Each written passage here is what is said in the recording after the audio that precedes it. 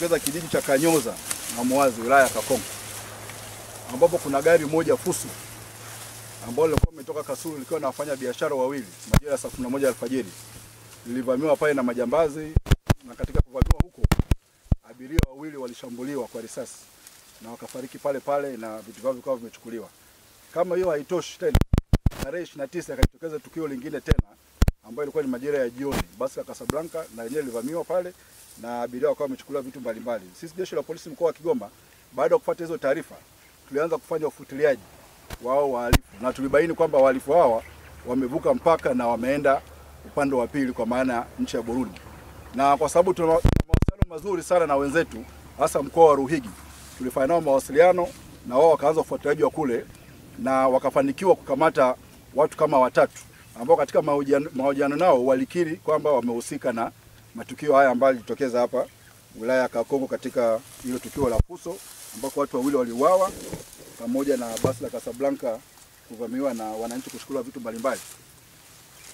Katika mahojiano hao majambazi watatu walikiri kwamba kuna silaha ambazo zipo wamezihifadhi huku upande wa Kibondo huku maeneo ya Mabamba na nini. Kwa hiyo baada ya kupata hizo taarifa walikuja wakatuonyesha kwamba tarehe 12 ambayo ilikuwa ni jana walikuwa na mpango, kwa sababu vikundi vyao wana vikundi ambavyo ni vikubwa sana. Vipatao vya watu kama 20, vikundi kama vitatu vinne hivi. Na walikuwa na mpango wa kuja kufanya uvamizi kuteka maeneo haya tarehe 12 majira ya usiku. Na ile eneo hili hapa ndio walikuwa waje wakutane na hao majambazi wenzao. Kutokana na intelligence zetu tulijipanga vizuri, na ilipofika majira ya saa 3 tulikuja maeneo haya kufuatilia na kuangalia kama kuweza kuwapata hao watu. Kwa bahati nzuri tulipofika maeneo haya, askari wetu wa anti-robbery lakini pia na askari wetu wengine wa task force walipofika hapa walirushiwa ili bomu la kutupa kwa mkono.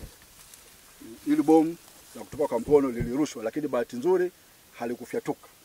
Walirushiwa bomu moja la kutupa kwa mkono, lakini bahati nzuri halikufyatuka, lakini pia wakaanza kushambuliwa kwa risasi.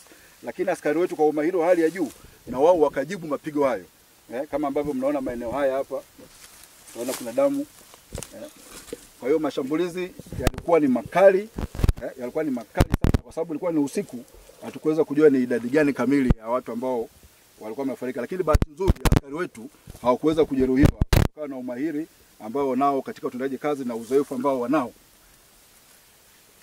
Katika mashambulizi hayo tulifanikiwa kuwaua majambazi 12. Katika tukio hili majambazi 12 walifariki, na bunduki hizi ndio ambazo walikuwa wanazo kwa ajili ya kutaka kutekeleza azima yao ya kuvamia barabarani.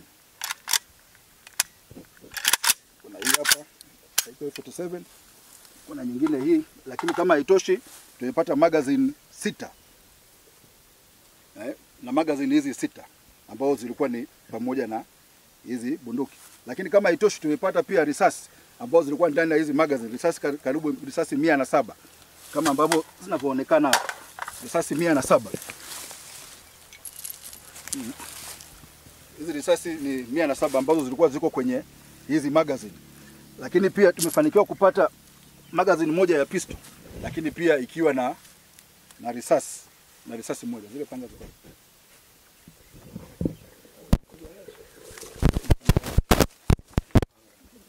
Lakini pia tumefanikiwa kupata mapanga ambao pia walikuwa wanatumia, mapanga 6 ambao pia walikuwa nayo kwa ajili ya kutaka kutekeleza hii azma yao ya kuteka magari.